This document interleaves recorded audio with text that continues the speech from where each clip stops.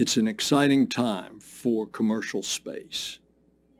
And it's an exciting time for Israel is at the cutting edge of these endeavors as we usher in the next era of space exploration. This spring, the Space Launch System will make its first trip around the moon in preparation for future crewed missions back to the moon and then eventually to the surface. The SLS is the most powerful rocket ever.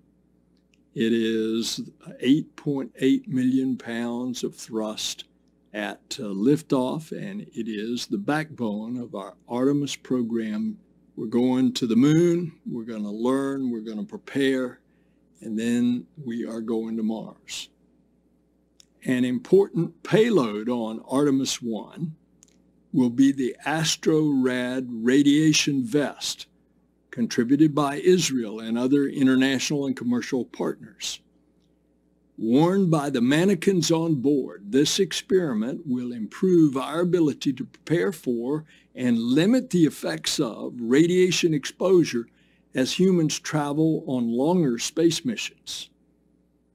All the activity in low Earth orbit and beyond means that it's more important than ever that we come together to safeguard the space environment.